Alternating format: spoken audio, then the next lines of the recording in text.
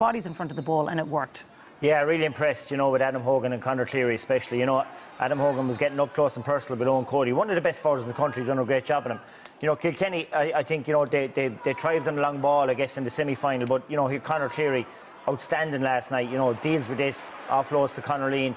And when Adam Hogan gets it, it's head up and sets up an attack, so they're not driving silly ball. I mean, for any, this is a gift that Adam Hogan has. That block, to try and coach that's an exceptional block there. And again, how often have we seen Adrian Mullen getting this ball uncontested? Conor Cleary, the level of commitment he has to go into the ball is incredible. And this is the 35th minute in the first half. Clare a point up. Adam Hogan, watch him coming out in front of Owen Cody there, taking on 2 men, wins a free in. Clare gone in 2 points up. Big statement and big psychological advantage.